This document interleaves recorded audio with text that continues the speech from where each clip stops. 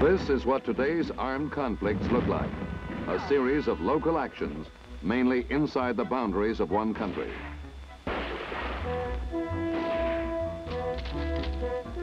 Most battles are fought by small units that hit and run. Sometimes they are supplied and supported by outside nations.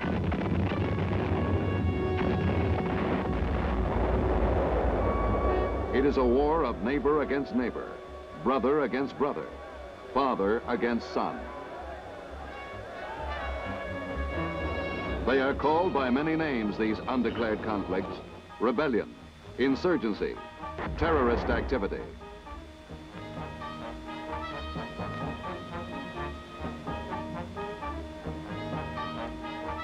Revolution and national liberation. But whatever the name, they all have one thing in common. Men get killed, wounded, and captured. Now, just what is the legal status of these prisoners who have been fighting their fellow citizens within the borders of their own country?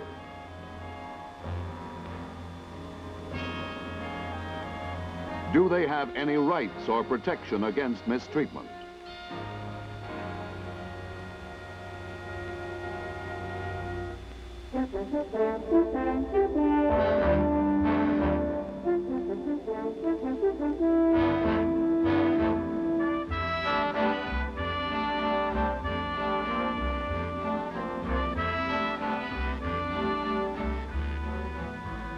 The time is 1949. The place, the Palace of Nations, Geneva, Switzerland.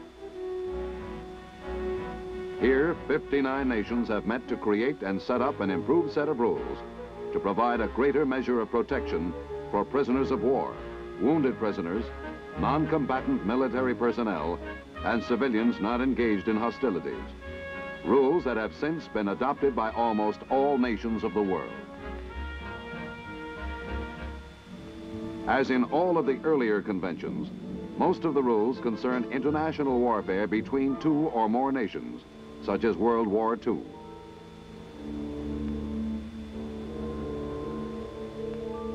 Specific rules designed to prevent and prohibit inhumane and brutal treatment of prisoners of war, helpless civilians, and captive populations.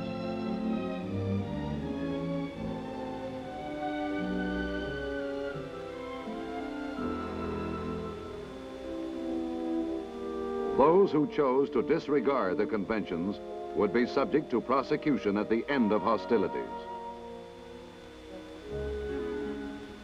The precedents had already been set by the series of war crimes trials at the close of World War II, and the new conventions were designed to afford a greater measure of protection and humane treatment for prisoners of war and other helpless victims of the conflict.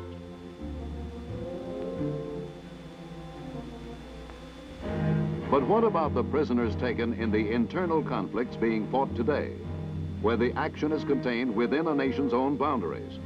What protection have they?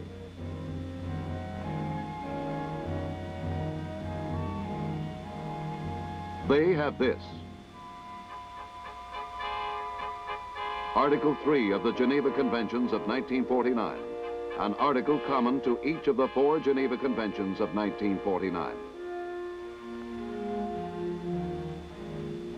In the case of armed conflict, not of an international character, occurring in the territory of one of the high contracting parties, each party to the conflict shall be bound to apply as a minimum the following provisions. Persons taking no active part in the hostilities.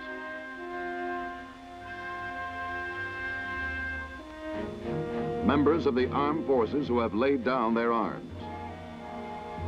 And those placed out of combat by sickness, wounds, detention, or any other cause shall in all circumstances be treated humanely without any adverse distinction founded on race, color, religion, or faith, sex, birth, or wealth, or any similar criteria.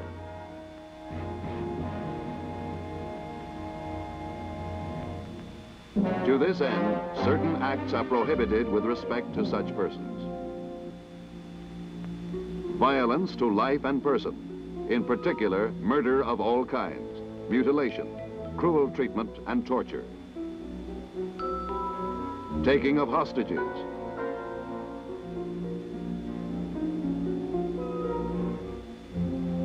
Outrages upon personal dignity, in particular, humiliating and degrading treatment.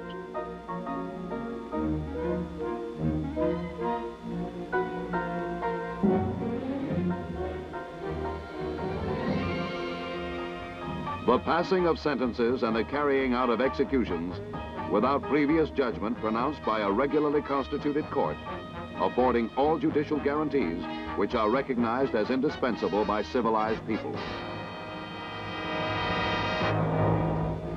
The wounded and sick shall be cared for and collected.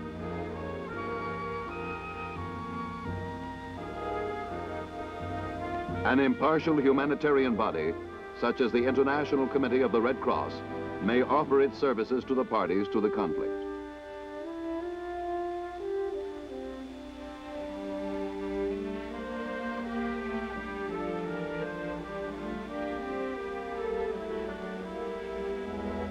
The parties to the conflict should further endeavor to bring into force, by means of special agreements, all or part of the other provisions of the present convention. The application of the preceding provisions shall not affect the legal status of the parties to the conflict. Therefore, a rebel can be tried for treasonous conduct and other offenses against the local law. Just what have these rules to do with you? Today, throughout the world, United States Army personnel are assisting local governments in countering insurgency. Wherever you may be assigned to a counterinsurgency operation, you should make every effort to see that the Geneva Conventions are observed, not only because there is a duty to obey the law, but also because there are practical advantages to doing so. Some of these advantages will be shown later on. Section 7, FM 100-20, Field Service Regulations, Counterinsurgency, directs compliance with Article 3, and urges that the American military encourage others to do likewise.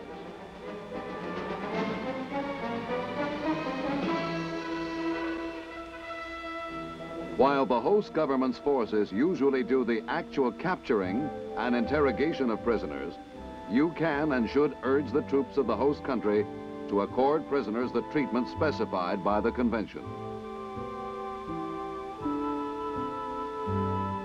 Encourage others to provide adequate first aid and medical care for their prisoners, not just because you are obligated to do so, but also because it is possible that the insurgents may be influenced to follow the same example.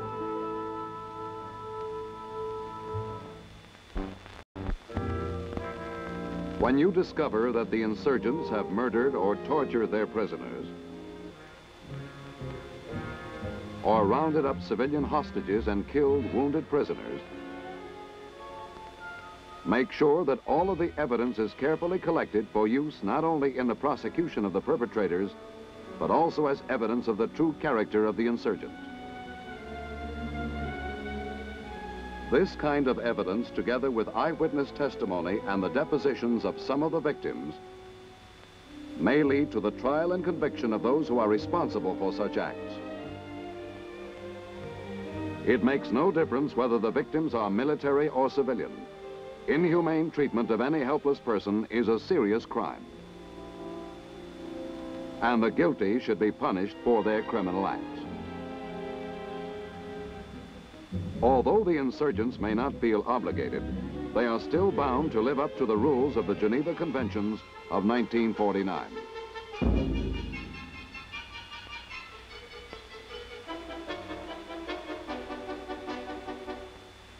When the government of a country has ratified this pact, every citizen of that nation is bound by the rules of conduct set forth therein. These rules are observed not only because they are required and humanitarian, but also because such observance demonstrates to the world that the central government is a civilized and responsible agency, qualified to conduct the affairs of the state it represents. Insurgents who know they will be treated humanely will not only be likely to surrender, but also may be encouraged to switch sides and support the legitimate government. Some, like these former insurgents, have, in fact, enlisted in the government army to fight against their former terrorist comrades. No matter how hard the fight before the capture of an insurgent stronghold, it must never provide an excuse for any mistreatment or summary punishment of the prisoners or civilians.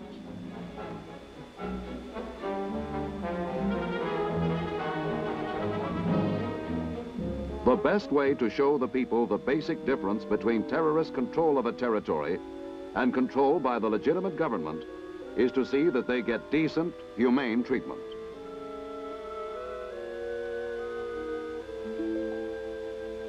Any type of mistreatment, real or imagined, gives the insurgent a strong propaganda weapon, one that weakens the support of the people and prolongs the struggle, affording the insurgents another excuse for more and worse atrocities. Brutality brings on more brutality.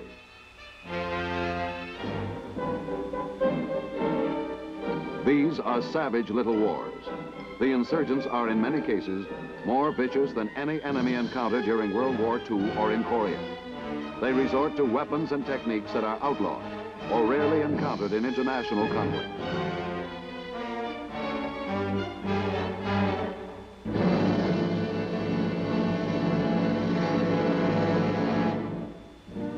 Does this mean that you will be at a disadvantage or held back if you observe Article 3 of the Geneva Conventions?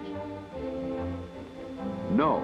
As long as the enemy continues to fight, you can hit him with every legitimate weapon in the book.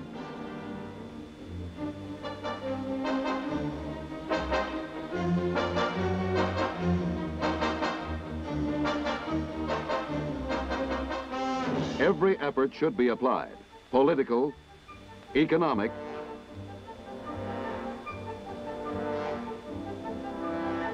and military, in order to bring the conflict to a successful conclusion.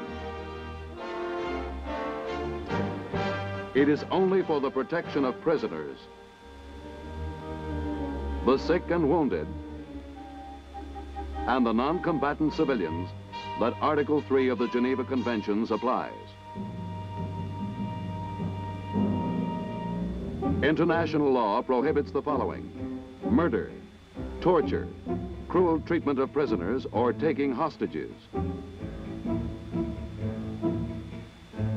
humiliating or degrading treatment of prisoners,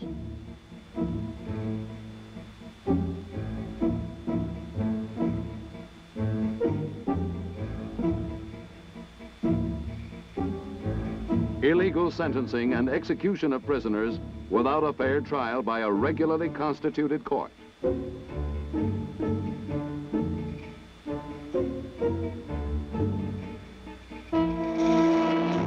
There is no clean, quick, or easy way to win these wars.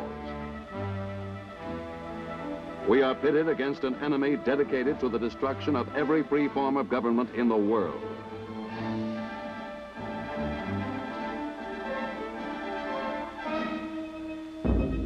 Theirs is a technique of terror and enslavement, respecting no rights,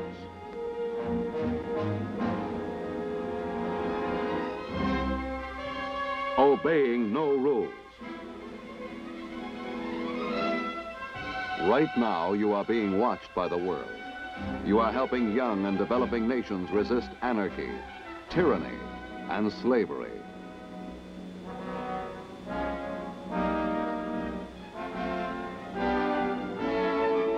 By providing all types of assistance to the local government in its fight against an insidious foe.